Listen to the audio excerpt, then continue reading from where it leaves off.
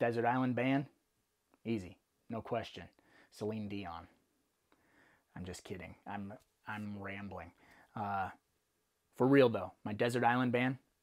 Def Leppard.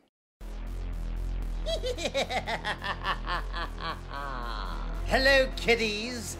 It's me, your old pal, the Crypt Keeper. And you're watching Rotten Roger DeMarco. 3 B's. Blood, boobs, and beasts. Roger, you beast, you're a bloody boob.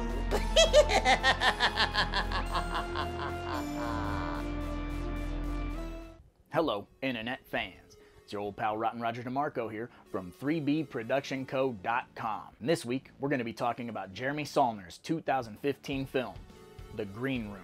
Okay, so here is the plot breakdown. The Ain't Rights are a small traveling punk band. They are scrounging money, bouncing from city to city, venue to venue, trying to earn enough scratch just to keep their tour going. They get sort of a bad lead on a show where they don't necessarily make their money back, and the promoter decides to make it up to them by sending them to a Nazi bar, Nazi hangout venue.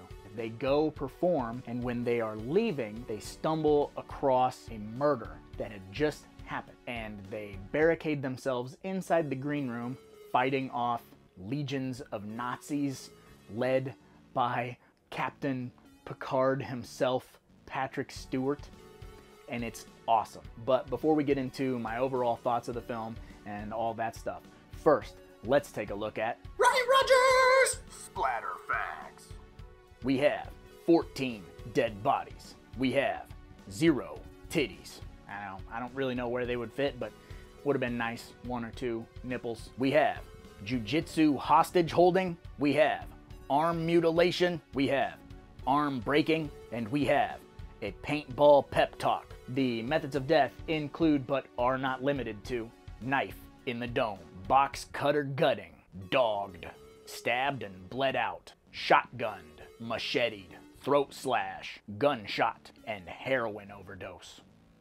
Yep, okay, so now on to my overall thoughts of this film. If you're new to the channel, then you might not know the type of films that I gravitate toward. I'm very much into like home invasion style films, or films that just pit us against them, like a barricaded group of survivors versus a threat. I really like that style of filmmaking, and this movie is near perfect with its execution. This could be, because it's better than your average horror film, it could be classified as a psychological thriller, which is what they like to do when they don't want to give horror credit. But this, to me, is a horror film in every sense of the word. You have a group of supposedly in control, supposedly tough. Those type of people do not take shit from anyone. And you would expect a group of punk rockers, they seem tough, they're violent, they're wild, that they would be able to handle themselves in any situation. And this movie pits them up against people who don't give a fuck about their egos, who don't give a fuck about their musical choices, who are real badasses. And it's an intense standoff style film where Anton Yelchin probably gives the best performance of his young life. When you see him in this movie, it's a shame that we can't have more films with Anton Yelchin. He sort of steals the show in this movie. He was destined for great things. And when you see the way that he handles himself in this movie and the range of emotion that he has, it's incredible. And I don't want to spend a whole bunch of time gushing about Anton Yelchin, but you can't talk about this movie without talking about his performance. Everybody in the film is good, but he is on another level. Maybe that's just the writing and that's the character that he was cast to play, but he gets some really good moments to shine and to lead the cast. Some of the things that I really like about this movie, as far as behind the scenes goes, I like the fact that the director got the cast together and had them learn how to play the instruments so that they could form this chemistry as a band. And when you watch the movie, you can tell that this group of people have been together and have been through some shit. So the band is called The Ain't Rights, and that consists of 4 people. You have Tiger, you have Reese, you have Pat, and you have Sam. They hold up in this green room with this girl, Amber, who was a witness to the murder. I don't want to spoil too much, but they're stuck in this room and they have to figure out if the people outside of the room have their best interests at hand. You get this sort of stalemate standoff where neither side is willing to budge, and it sort of comes to a head and things get very violent. But I think that this movie does a great job of capturing that punk atmosphere and that punk attitude. Not that movies make Nazis fun to watch, but this movie makes them intimidating and makes them terrifying. This movie makes you afraid to go out the window or to go out the door. And it has this overwhelming sense of nothing is going to be okay. When you watch this movie, you get this vibe of as long as we have a door between us and them, we're safe, but it's not okay. Once that door is open, all bets are off, every man for themselves. It threatens you a lot with the fact that that door is going to open. And it builds on that tension of knowing that outside, they're planning, they're plotting, they're scheming. And that's another great thing about the pacing of this film and the way it's put together, is that the performances in this film and the pace of this film give me anxiety when I watch this movie. And I say that in like the best way possible. This movie achieves the tension that it promises. When you watch this movie for the first time, or you watch this movie for the 10th time, it still has that feel. Put this movie on and you just feel grimy.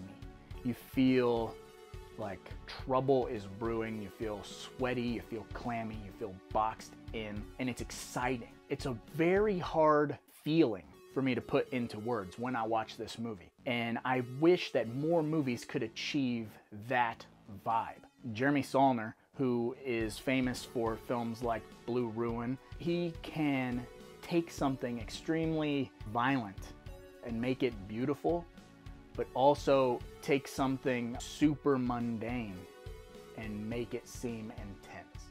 Again, this is definitely one of my favorite styles of horror film. The hold the fort, us versus them, basically one centralized location. It seems like a very cheap way to make a movie, and I don't mean cheap in the bad sense. A very inexpensive way to make a film. There's something so claustrophobic about that. It makes the whole world seem like that one place. There is no escape. There is no happy ending. There is no everything is going to be just fine.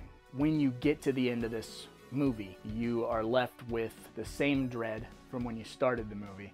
You're like, wow, that was a ride. That was fun. But you're also like, man, that sucked. But not in the sense that the film sucked. It takes you on an emotional roller coaster. If you haven't seen The Green Room, I suggest that you seek this movie out, check it out. If you have seen this movie and you have some friends who haven't seen it, take it off the shelf or whatever and introduce it to your friends and have a good time with it, because this is one of those movies that sucks you in. You're not getting up to go to the bathroom, you're not getting drinks, you're going to go for the ride. In my personal opinion, it is popcorn as fuck. That is the type of movie it is, but it has a very specific feel to it. It is fun, it is a blast, but it is so raw in the way that it portrays violence and so unforgiving. Most of the time when you have a character who is perceived as tough, they spend a lot of time talking, showing how tough they are. You almost expect them to kind of have a little bit of a showing when it comes time to defend themselves or go out on their shield, as I like to say. And in this movie, you spend a lot of time hearing how tough some of these certain characters think they are. And then when push comes to shove, they're gone, toast, dead. It captures a very realistic view of violence. This movie calls bullshit on all the macho bravado, and I love that about this movie. So if I have swayed you to check out this film again or for the first time, click the link in the description and order a copy of The Green Room today. But I suppose I should probably get going, because after all, there's a lot of movies out there. Somebody's got to watch them, so why not me, right? I just want to say real quick before I take off to watch new movies.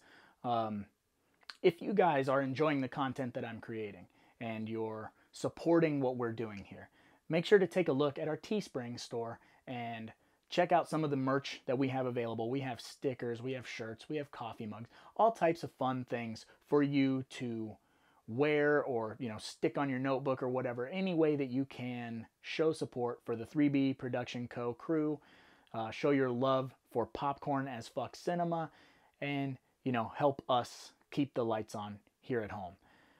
Again, thank you so much for watching what we do, and I hope I made you laugh a couple of times. Until next week, I'll see you later. See, I already used my good line. I already said there's a lot of movies out there. Somebody's got to watch them, so why not me? So I already left, but now I'm back, and I'm telling you to check out the Teespring. Either way, thank you guys so much. See ya.